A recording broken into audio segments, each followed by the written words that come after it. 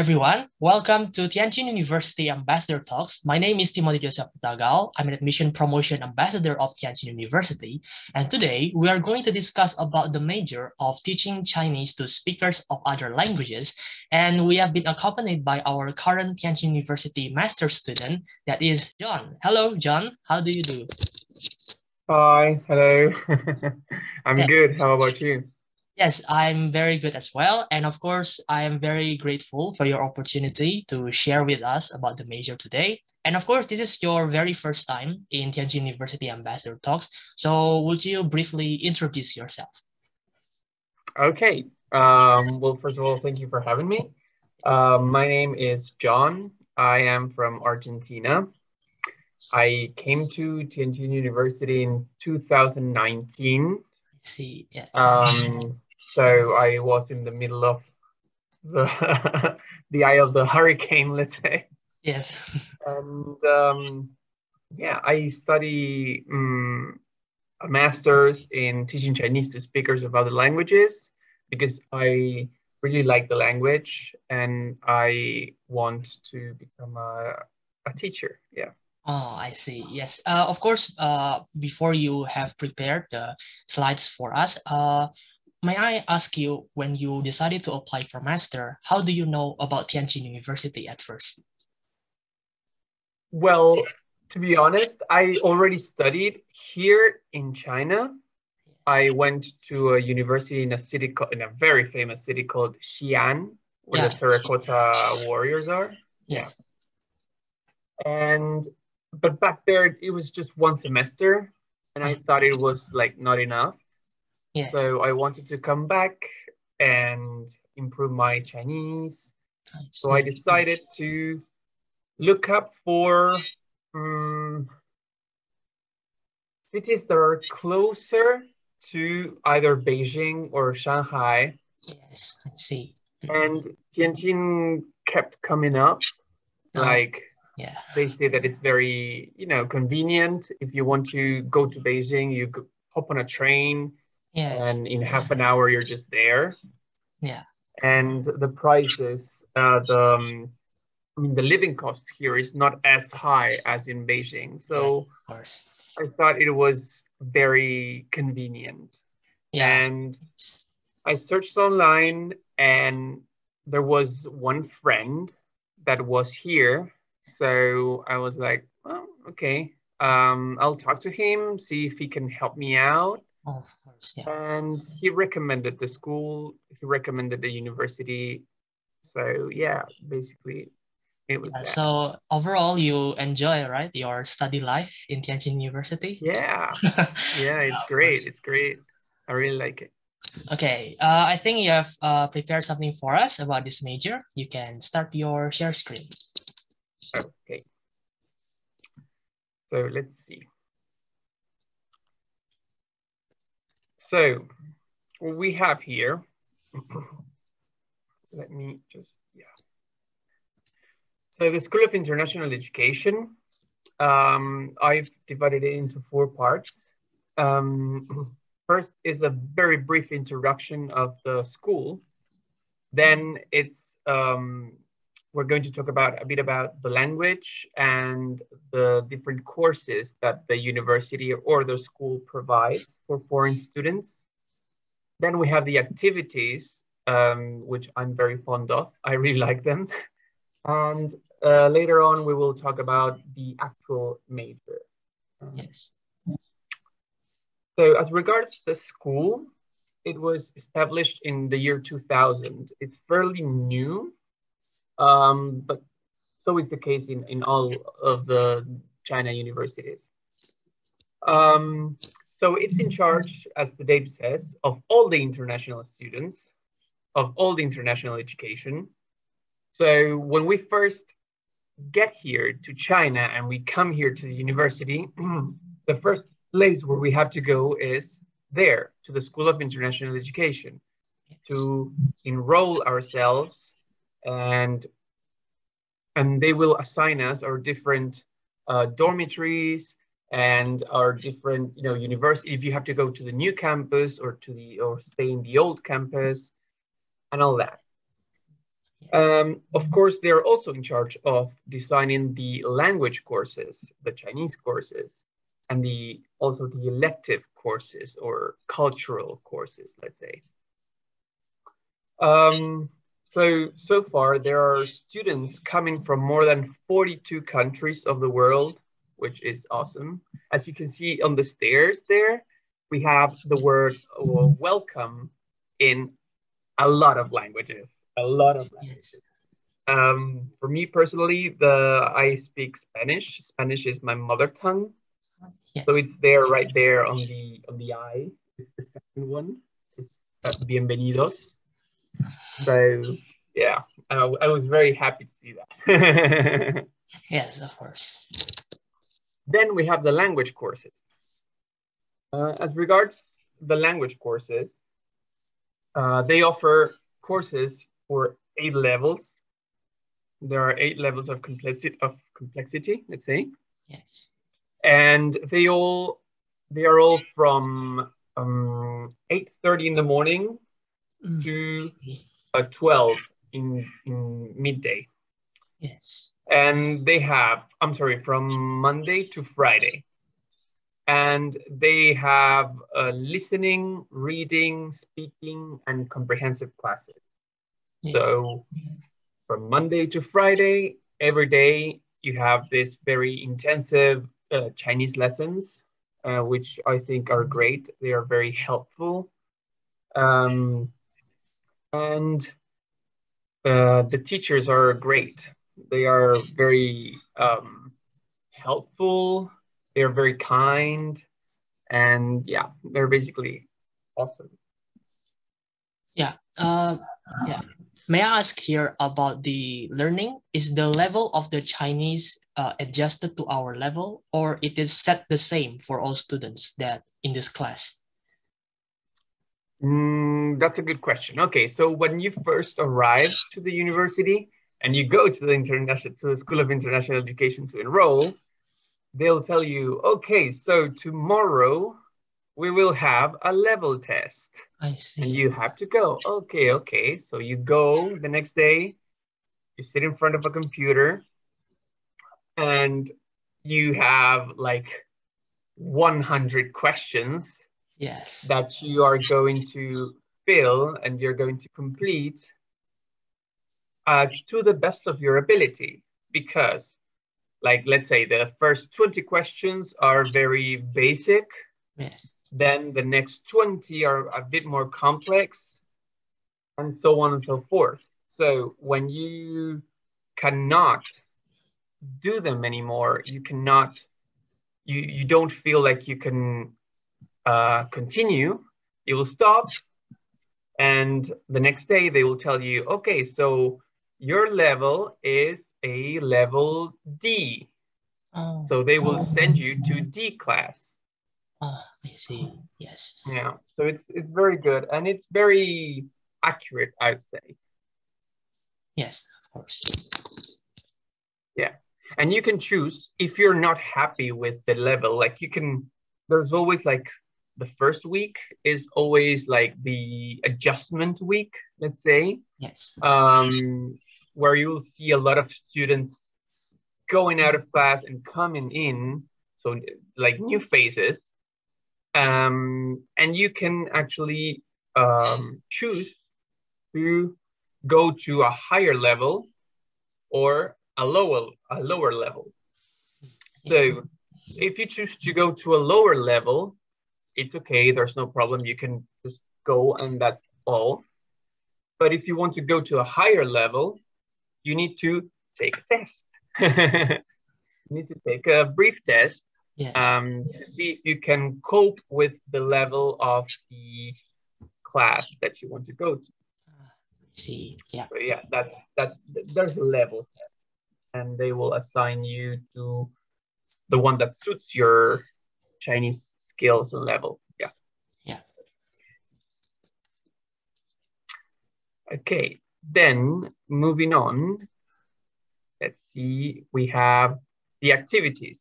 Yeah. This is very interesting, at least for me, because the school has to organize cultural activities or trips. So the international students learn more about the culture and the places of China. Yes. So, for example, on the first semester, we went to the Summer Palace in Beijing, which is very popular. Yeah. And also we have extra classes, like in the mornings, you get the language course, but in the afternoon, you can choose from a bunch of classes, of cultural classes, like for example, business Chinese, Yeah. or calligraphy class, or a different HSK classes. HSK is the exam, the international exam. So you can prepare for the HSK. And there are different instruments. If you're interested in musical instruments, there are musical instruments. There are yoga, Tai Chi, and a whole bunch of them. I used to go to calligraphy class. And then we have other classes like characters classes where you try to put some logic on the language, because at least for us, in Spanish we don't use characters, we just use letters. Yes. And seeing a character is like when my mom says all the things that I put, she's like, what does it say there? There are like little figures and I don't know, they look like pictures. I was like, yes, because they have their own meaning. So in that class, the teacher explains us the different parts of a character and their meaning, so we can more, easily understand them. Or sometimes you can actually like guess the meaning of a character if you know more or less which parts it has. Then we have festivals, different festivals. The one that I like is the Crabapple Blossom Festival, which is about to happen in like April or something like that. And that is when the crabapple blossoms, the crabapple flower blossoms. And it's very, very beautiful. The campus is full of flowers. So people come in the campus, pictures, and there are different activities, like different schools. The students prepare different activities. And this year, last year, the school gave us the opportunity to sing a song using sign language, using our hands to express that song. So it was very good. We really liked it. Then we have the sports events. It's very popular. Every university has them. And last year it was an integrated sport event. It was the first time, I think, where international students participated along with Chinese students. So if you were on the, for example, let's say, volleyball team, you could, as a foreigner, you could participate there with the Chinese. That's good. That's a good opportunity to, to communicate with Chinese people and make friends with them and all that. That's great. Then I'm going to talk very briefly about these two trips. The Tianjin Great Wall, there's a part of the Great Wall, it's here in Tianjin. Yes. So we went to see that with the teachers. It was very good. And we did a trip to Gansu in a province called Lanzhou, which is very famous for its lamian. There are noodles. They're called Lanzhou lamian. Oh, yeah. And there in that school, in that place, the university is in charge of one school. So every university has to support a school that is located in a area in development. So to help them out and together grow and grow. So we went there, we went to the school, it was really cool. We saw the things that the university provided them, and we saw the kids. Yeah. And we also went to some of the places that that city had to offer. There you can see a waterfall. It was very beautiful. And we went to museums. We also went to the mountain there. So it was great. I really liked it. It was like a 3-day trip. Yeah. So it was awesome. Yeah. Yeah. So Probable. it's not only study of the Chinese that you have in classes, but it's like you have a continuous field trip everywhere, and you can experience, and it's a good way to practice Chinese directly. Yes, yes, that's great. That's why I say that the school organizes this for you to be more like involved in the life in China, involved with the people, the culture. So I never been to Lanzhou, and if the university didn't take us, I wouldn't like ever go, I guess, like because it's going to that mountain. It's like not a very touristic spot. So you get to go there, and it's beautiful, and it's not very advertised. So I think it was a great opportunity to be there. And we were there like, so we were like 20 people, 20 international students. It was great. It was awesome. And I'm sorry, as regards the Crabapple Blossom Festival, those are a few pictures. So we were like 15 students doing this. We learned it for a week, and we learned how to sing that song. And even the TV station came here to make a report and all that. So it was great. Yes, of course. Yeah.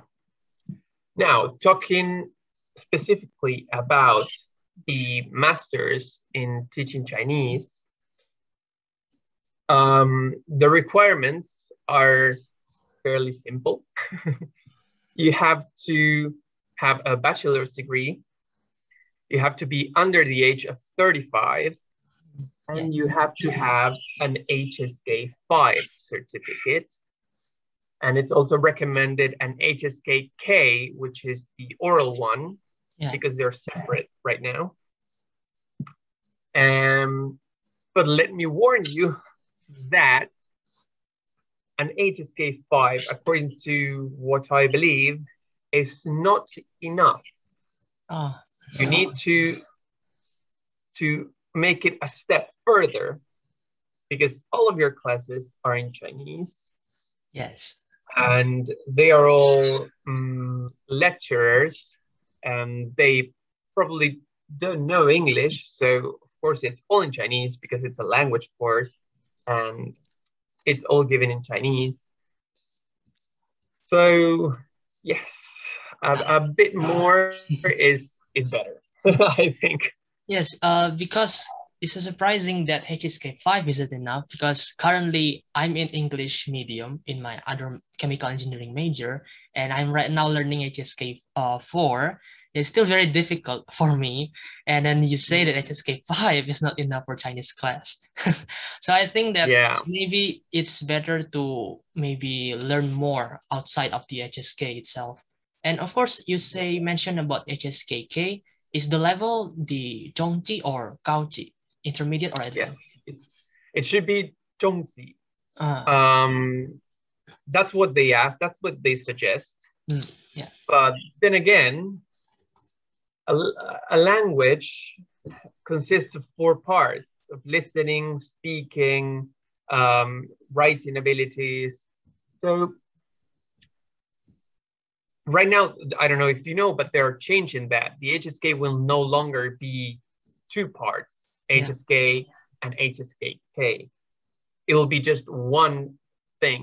So when you take the exam, you will also be tested for your oral, for your speaking abilities. I see. So I think it's very important to either come prepared with an HSK 6, or to here take advantage of your language course here and really study to get, even though you don't take the HSK 6, Yeah. you can get to that level. Mind you that when you graduate, you do need to have HSK 6. I see. So you enter with an HSK 5, and before graduating, you need to have an HSK 6. Yeah, because if the level goes higher, I think people will stop at the general level of HSK 4 or 5, because according to general experience, if you went to HSK 6, you also learn about the culture, the history, something that the vocabulary is much more advanced. And then, yeah, you have to put more effort to reach a higher level Chinese. Yes, exactly. So, and HSK 6, the vocabulary has a lot of the words that the teachers use. I mean, I've realized that. And in HSK 5, you don't go very in depth with the language, but on HSK 6, you do. You do, because it's a lot of words and they are used in more academic situations. Yeah. So yeah, I would suggest, if you want to take like advantage of this, of the courses, come with an HSK 6, I would say. Yeah, of course. Yeah. So let's see. As regards to the content, the first year consists of classes. We've got classes, for example, teaching Chinese as a second language, or second language acquisition, or Chinese culture and promotion, linguistics in Chinese, that's hard, linguistics in Chinese. And then the second year consists of classroom observation, which is what I'm currently doing now. And of course, you have to write your thesis. Yeah. And classes observation, we will talk about that a little bit later, because of course, because of the pandemic. Those observations are basically online observations. And then in all of the semesters, you are required to write reports, like thesis advancement reports, different lectures that you have went to or listened to, reading reports about the material you are going to use for your thesis and all that. And then we have two major instances where, let's say, two tests. The first one is when you propose your topic, your thesis topic, to a jury, to 5 teachers, and they give you suggestions like, I think that you should adjust this for, let's say, Argentina students. So you just readjust your thinking to that according to their suggestions. And then there's the second one, which is the progress of your thesis. Like, how is it going? We told you to do this, and that. So how did you develop that idea? And you say, okay, so I wrote this, and that, and I found this and those results. And they give you further suggestions. And then comes the final instance, which is the defense. So yeah. And as regards let me just tell you a bit more about the classes. So this is an example of a class, which is Chinese Culture and Promotion. Because of course, as teachers, we need to be able to transmit to the students parts of the culture, because with every language comes the culture, and I think it's very interesting. So in this class, we basically learn, or we make a class, we make an activity, a cultural activity, we organize it, and we tell the student, we invite international students to this event. And for example, you have some cooking there, you have some lanterns, you have some paper cutting, you have some traditional festivities. For example, here we're making tongzi, this one, and kites. So there are very interesting activities for foreign students. So yes, you can learn how to cook Chinese cuisine. You can learn how to the different traditions they have, or for example, New Year. So yeah, I think it's a very good class, and it's a fun class. That's very nice to have, because you get to play around, you get to and while you're learning, because that is also important, but having fun, I think it's also very important. Yes, of course. So that is all from my part. Do you have any other questions that you would like me to answer? Yeah, of course. And of course, I'm curious also about the range of the learning of the Chinese in the class. Do you also learn according to Hanpan? Because right now I'm also learning according to that. Do you know the book of Hanyu Jiaocheng, the standard course? So I remember that it has also the book of HSK 5 and 6. I mean, do you also learning according to that curriculum, or is there any other method of learning that exists in your class? Oh, you mean inside the class? Yes. Okay, so inside the class, the master course, we use books, but not those books. We use, for example, history books to learn history. Yeah. So each class has its own book. So according to that class's topic or theme, in linguistics, we use a linguistic book. So yeah, but as regards to the language course that we previously discussed, there you do follow the HSK standard course book. Yeah. Yeah, I see. Yeah. I wonder also, how is your, out of the fun experience that you have and the classes that is immersive, how do you feel about the task and exam? Is it also many, or how do you think?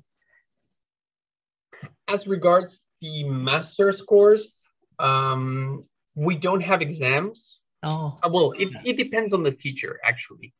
It depends on them. And most of them will ask you to write a report. So that is their exam. So when you finish that particular class, the teacher says, okay, so I will give you 1 month for you to write a report about this, and that topic. Some of them gave you like options. They say, okay, so I have all these 3 options. You choose one and you write a report about that.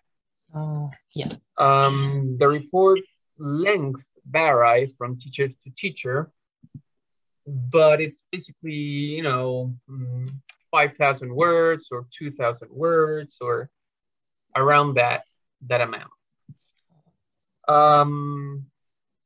Then some of them might, for example, in history, we had to take an exam. Because history, you need to assess the knowledge that you have, because if you just write a report on history, it's like, so we wrote a report and then we did a test. So yeah, that was hard. But the rest is just reports. Yeah. And also, I'm curious about the second year, because you're already getting serious about, graduating, writing more reports and thesis. Does the teacher, the lecturer, helps you with the topic of your thesis, or you have to find it yourself and present it to the lecturer and, like confirming to them whether you can do that thesis? Well, as in every major, you get a tutor, you get a teacher, and that teacher, in my case, it's an arts teacher. It's not a language teacher, but he's very kind. He's very friendly, and he suggested that I do something with art, because he is an arts teacher and he can help me a lot there. And he was like, I can give you a lot of books and I can teach you a lot. And I was like, yes, okay, but my thing is teaching and language. I know that parts of the language include art as a cultural thing, Chinese calligraphy or Chinese painting. But for me, it was more interesting to study some topics that specifically concern the language. Yeah, I understand. Yeah, I'm currently researching euphemisms, because as international students, as foreigners, we sometimes they don't teach us euphemisms, because in every language they are different. Yeah. Euphemisms, for the people that don't know, are words or expressions that we use to avoid taboo language. For example, we generally don't say, my father died. We say, my father passed away. So in that way, for example, we use it to ease conversation. Like, if you bump into a friend and right now he's super fat, he will not say, yo, you're super fat. No, you'd say like, oh, wow, you're very healthy. Yeah. So yeah, it's a very big challenge because, Chinese is still our second language, right? But when we are, in your case, you are forced to research it to a more deeper level. I think, yeah, it's a big challenge. Is the teacher automatically assigned for you, or you can choose the teacher? I mean, it's a big challenge for you right now. Well, you see, the thing is that in my case, I got here in 2019 in September. So my first semester of the language course was offline. Yes.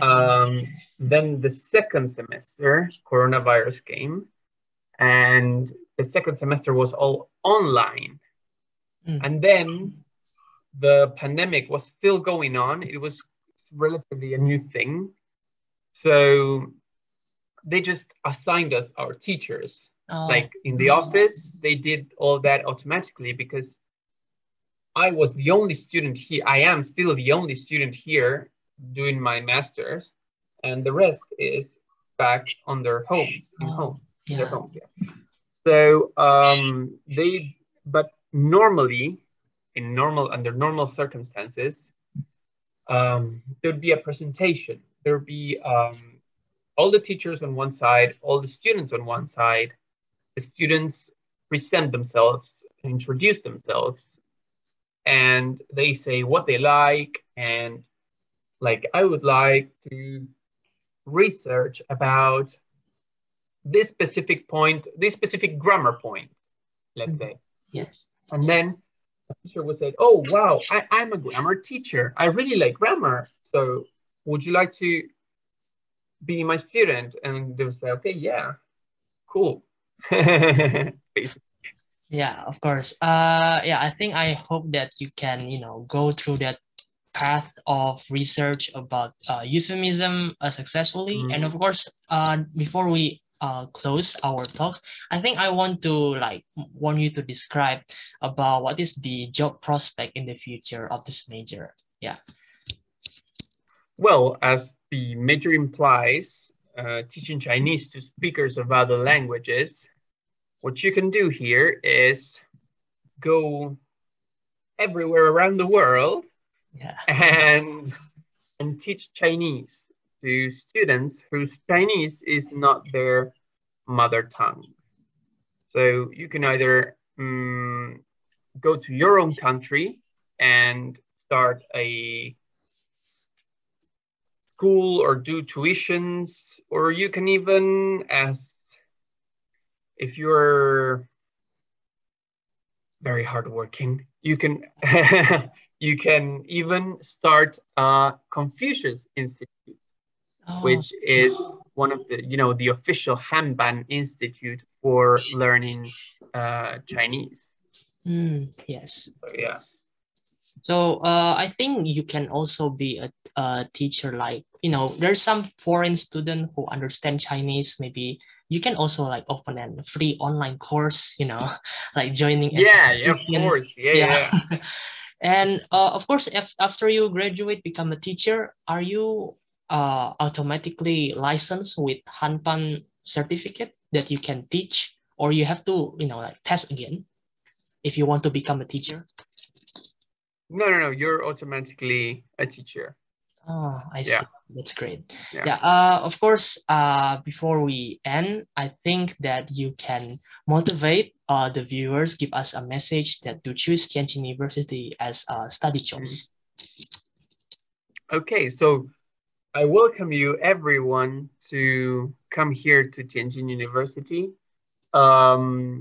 It is a very beautiful university. It's the first university in modern China. The campus is beautiful. It's very big. It has a lot of lakes. It has a lot of parks. And the old campus, particularly, is very close to the city center. So if you also like to go around town, visit also the different parks and all that, you can go. And there are lots of international students. There are lots of Chinese students. So you can make a lot of friends. Because that's a thing that happens with our major. I mean, if there's language related things, then you probably want to make a lot of Chinese friends. So you get the opportunity to do that. And yeah, it's basically great. I really like it. And that's basically one of the things why I decided to stay here and not return home for the pandemic. So I opted to stay here in Tianjin because I really like it here. So, yeah, of course. Everyone, that is about the explanation and sharing from John today about the major of teaching Chinese to speakers of other languages. So if you are able to increase your Chinese level to HSK5 and you want to take masters in Tianjin University, please consider to apply to Tianjin University since the 2022 admissions are still open. And of course, you can visit the link of the description of the major in the website of Tianjin University. And thank you so much, John, for your opportunity and sharing today about this major. Yeah, and of course, after we hear your challenges and your experience, I think we all hope for your successful future endeavors in Tianjin University. And of course, we hope to meet soon offline in Tianjin University. Yes, thank you everyone. Like, comment, and subscribe to this channel. If you want me to discuss other contents relating to Tianjin University, you can comment down below. And yeah, thank you everyone. See you on the next episode. Thank you. Have a good day. Bye-bye, everyone. Bye.